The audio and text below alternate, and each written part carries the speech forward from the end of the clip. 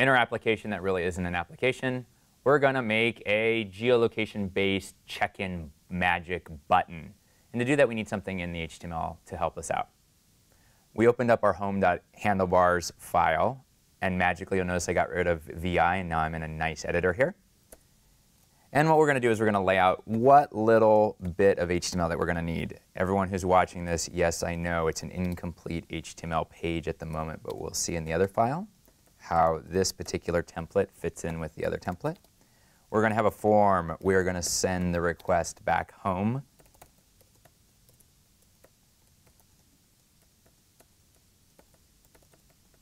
And we're going to have two hidden fields.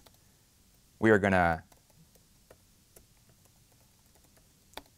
grab, using the magic HTML5 geolocation API,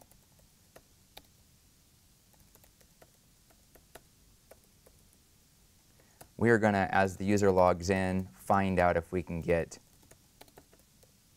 their location from them. And we will let the user geo-tag themselves in the database. To do that, we need a button so that they can submit the query.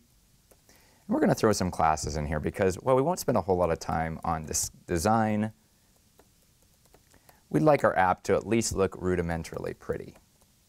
And since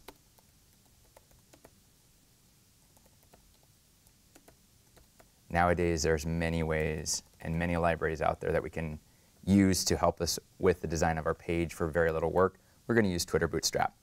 That's the form of our page. The way Handlebars works is really nice because this is a partial that fits right into our main Handlebars page. We're going to get ahead of ourselves a little bit. We are going to go ahead and add the files that we want to link to make our page look at least a bit nicer.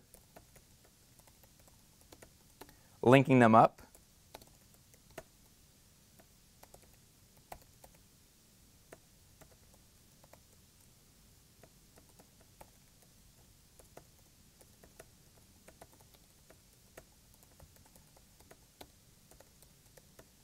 It is quite simple to use Twitter Bootstrap.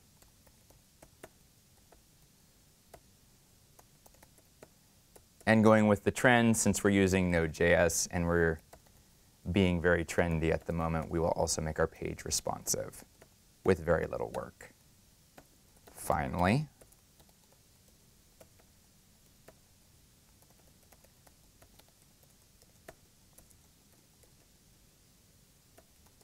we will have our own style that we can add. You might wonder if this particular bit of code actually comes with Express. It doesn't. We need to download it. So we come back here, grab the Twitter Bootstrap, download it, unzip it, and we're going to grab what we need from it. All we need right now is the CSS. We're going to put this in the static assets folder that is supplied to us. I have to spell it correctly. There we go. And then we're going to get rid of Bootstrap. Excellent. Let's take a look. Let's see if our page looks any different. Back to the browser, load everything up. And we can see it doesn't look that much different, but it looks a little nicer. Things have been spaced out from the edge. Our title looks better, and we have a check-in button.